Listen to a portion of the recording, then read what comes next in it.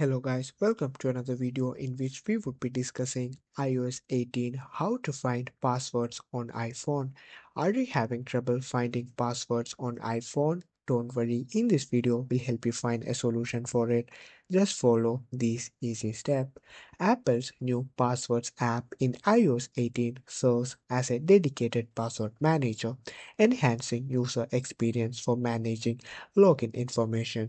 It automatically imports passwords from iCloud Keychain, allowing users to organize them into categories such as all, passkeys, and Wi-Fi. The app also alerts users about compromised passwords and enables password sharing within groups. Its simple layout features a search bar for easy access, making it simpler to create, save, and manage passwords securely across Apple devices. Now, to find the password, open the Passwords app and unlock it. Browse through your saved passwords or search for a specific account. You can also access Wi-Fi passwords and manage security settings, clicking on what you wish to proceed with.